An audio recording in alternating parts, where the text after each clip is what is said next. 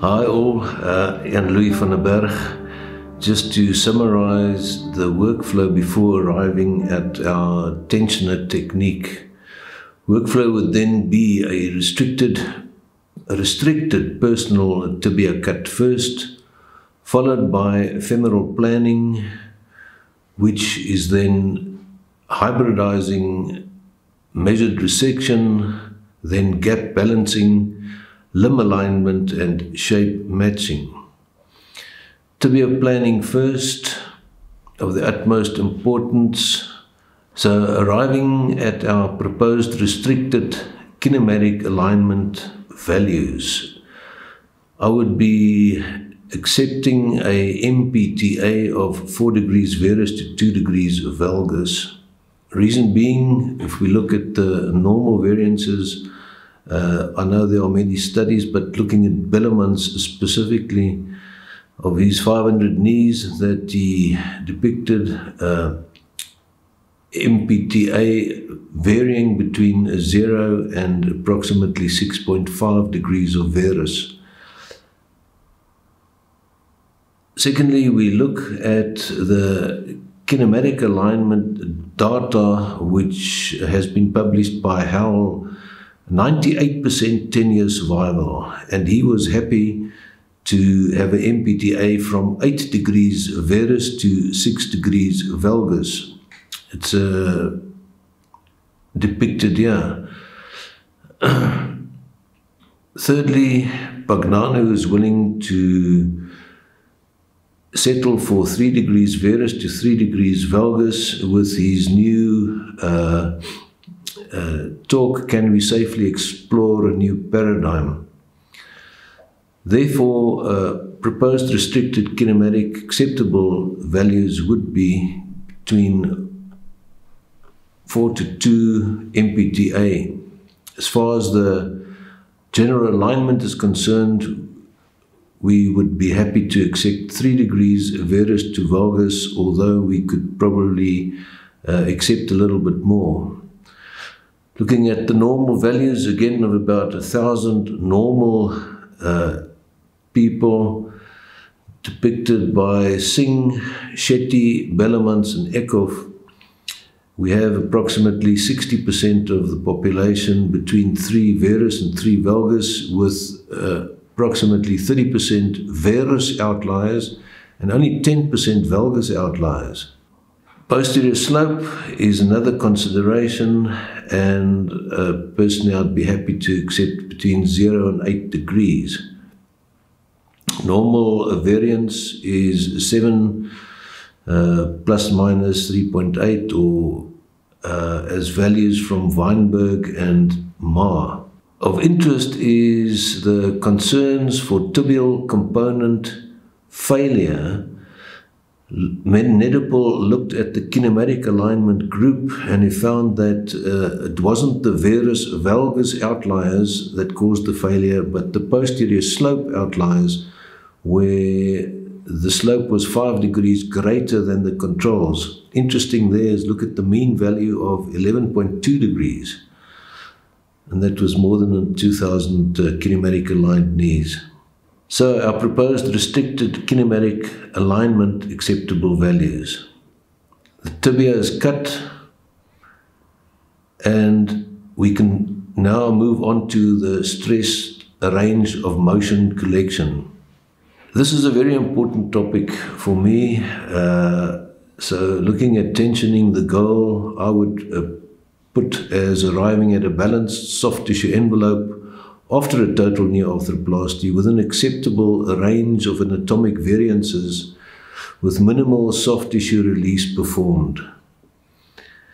Considerations would be personal laxity, and Roth have a good paper on the personal laxities of patients, and here we can see on the lateral side between 3 to 4 millimeters, and on the medial side 2 millimeters between the native ACL and the kinematic aligned knees. Secondly, we look at the bony pathology, the morphology of osteophytes, and then thirdly, the soft tissue contractures and acquired laxities. These will all have an influence on our tensioning.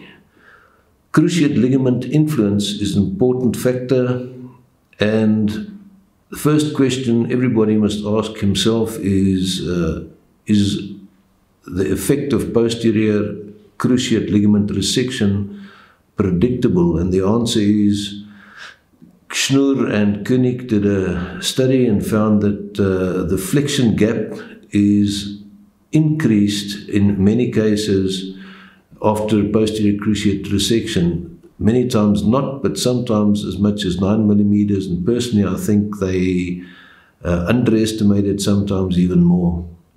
Second consideration would be the cruciate ligament influence, as the flexion gap can increase if the ligament is resected. Therefore, if that is true, then the tibia in flexion is suspended or hangs on the posterior cruciate. Therefore, if you use a bi-tensioner with variable tensioning forces in flexion, it could toggle in flexion through to extension and would not give a totally accurate reading. However, increased distraction tension force also enlarges the flexion gap as the PC is more vertically forced. This is according to the article by Jan Victor in 2017. There we see it, and also translation of the tibia anterior relative to the femur as forces increased. Timing of the tensioning procedure is also of utmost importance, and it is maximized. Accuracy can be maximized by controlling as many factors as possible that could influence the outcome.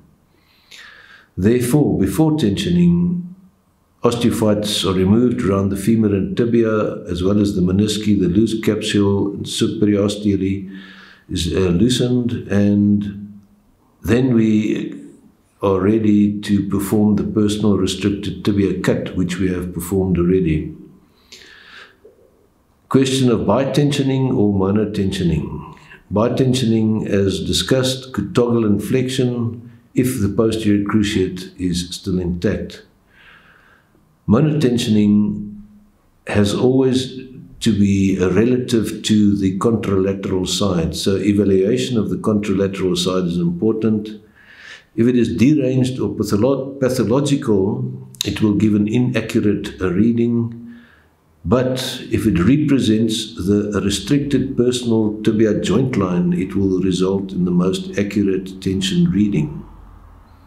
Acceptable tension force, this article by Beek and Ritchie, they used a tension force of 80 newtons in their paper, although they suggested one a little bit less. Hand-stressed range of motion. Our problem is it does not reliably reflect the ligament tension, because valgus varus stress applied in extension and flexion is influenced by hip rotation, and therefore it's not constant. It's confounded by the osteophytes and soft tissue structures. The solution would be differential tensioning. You do your restricted native constitutional tibia joint line cut, you have a stable platform, followed by a constant and a reproducible stress throughout the range of motion by a ligament tensioner.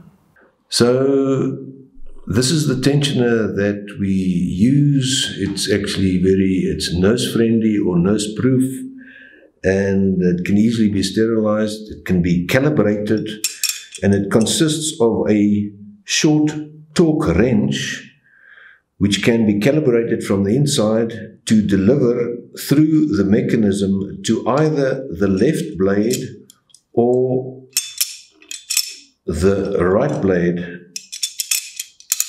a constant force of 80 newtons. Therefore, if this is or represents the restricted kinematic joint line on the one side. Then we want a constant force on the other side, which we can then toggle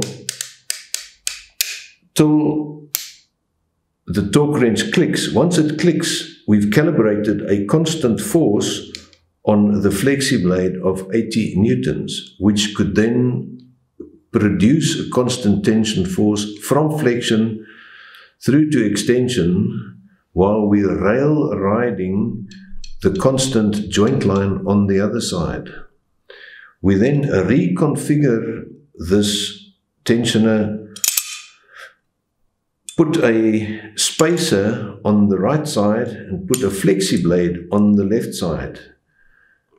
Reproduce or reinsert the tensioner into the flexion space, toggle it until it clicks. We know with the torque wrench we've got a constant force on the flexi blade on this side of 80 newtons. Again, we can take it through the range of motion while rail riding on the opposite side.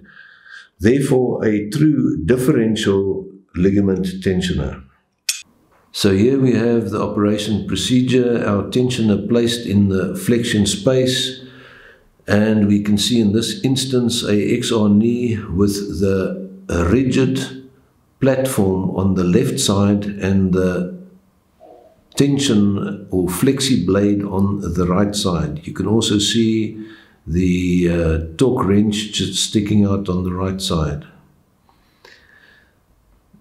There we actually toggle the torque wrench and create our constant 80 Newton of tension in the flexi blade on the right side. We now take the knee through its range of motion.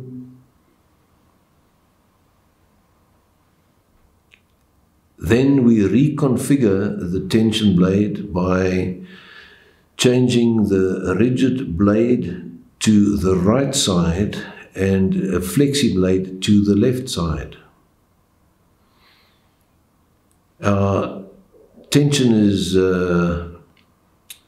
assessed and depicted on the screen, and hence we can start with our femoral placement planning by hybridizing the measured resection, gap balancing, limb alignment, and shape matching. Thank you.